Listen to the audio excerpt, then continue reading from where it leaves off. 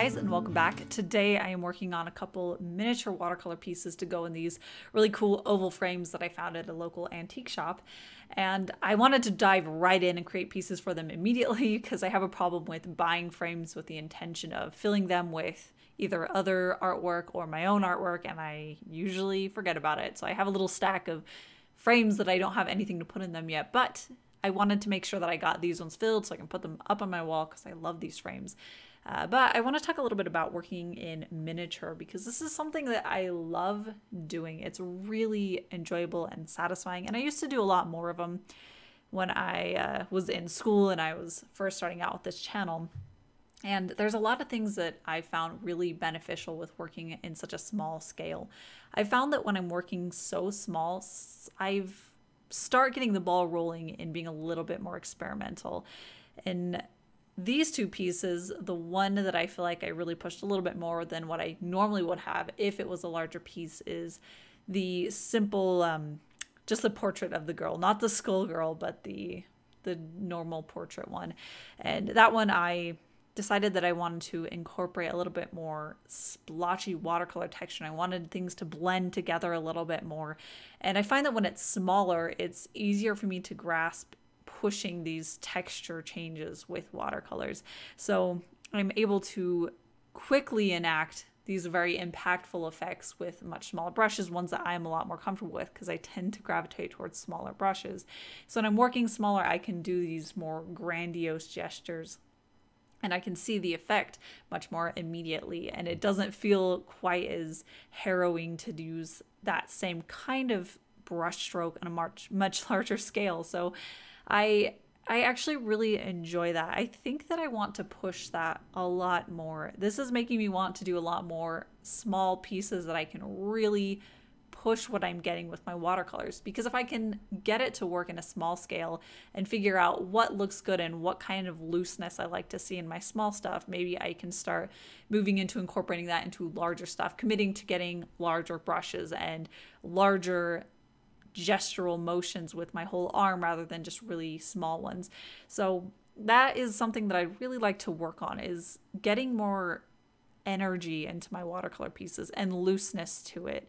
I want things to be expressive and energized, and this I think is a good first step moving forward towards that, is doing very manageable micro examples of that for myself so I can start getting my toes and dipping them in the water of more expressive brushstrokes. So I think that this will be a really fun way to start getting an idea of how to compose things with looser elements. I think overall it will not get me the muscle memory or the practice I need to create loose, really energetic brush strokes, but it will get me used to looking at pieces that include things like that, that have that kind of a very graphic interaction, or including much more blended colors. And by what I mean by blended is where I can incorporate different colors and watercolors so that the watercolor themselves blend together and create that really gorgeous intermingling that watercolor does. That's something that I really almost never do, and it's a huge benefit with watercolor, is that watercolor likes to behave in such a gorgeous way. Maybe that's why I love watercolor so much, is that it is very controllable. I can get the effects that I want. And now I'm starting to realize that I want to incorporate things that let the watercolor behave the way it wants to and to be a little bit more free. But I think that, yeah, working in smaller scale like this, I can start to get used to seeing elements of my work that I'm going to keep, or things that I'm very used to, juxtaposed next to elements that I'm not used to, like letting these colors really fuse together and blend in ways that I normally would not want, or I would try to control. That is, though, something that's very important when you're creating artwork, is to work within the dimensions of your final piece. So if you're doing thumbnailing or anything like that, any preliminary stuff, make sure that it has the same dimensions as your final, or else you can get a very skewed look to it and your composition won't work the same way as it will in your final. So that's something that I kind of forgot for this one with the ovals. I had it designed out when I was sketching, but when it came to actually painting it, I decided that I was just going to fill it all in, and then I would let it bleed out, and then I could just cut it out from that and it would be fine. But it did affect the way that I painted it, and that's just something to remember next time for me, is to always stay true to the final dimensions. But another thing that working so small helps me push is the way that I'm using my colors.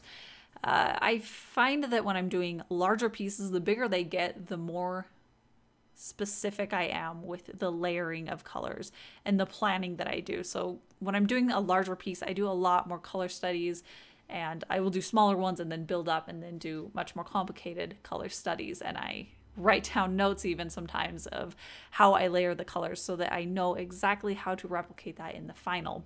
Because I've dedicated so much time to it and so much paper and resources and paint, I want to make sure that it turns out the way that I planned. So the larger it is, again, the more time I spend planning it out and being very specific about how it is going to end up looking. But when I'm working so small, I find that it can be a lot more freeing. I let myself loosen up a little bit. For these two paintings, I did have a little scrap of paper, but instead of doing a color comp like I normally do, where I'm putting the colors into a little example of the line work and filling it in exactly how it would be, I was just putting colors together, seeing how they blended, how I liked those together, and how ultimately I liked it with the frame themselves and with the pieces. And then I just let myself go a little bit freer with that. I started painting just based on that really quick palette that I had. And overall, I know that I create better pieces when I do have a plan, when I've done color studies, but because these are small and they were quick to create, it let me see how I wanted to incorporate color, and it let me adapt it as I was working on it. And I do think that's important for me to get better at when I'm working on those color comps in the future, on things that are more planned out, is that I have this experience of working more freely. I see these color combinations that I normally wouldn't have thought of because I was working very impromptu on this. So for that first character that I painted, her skin ended up this really interesting yellowy color. Interesting for me, that is, because I normally don't end up with a skin tone that looks quite like that has greens and blues and yellows in that way.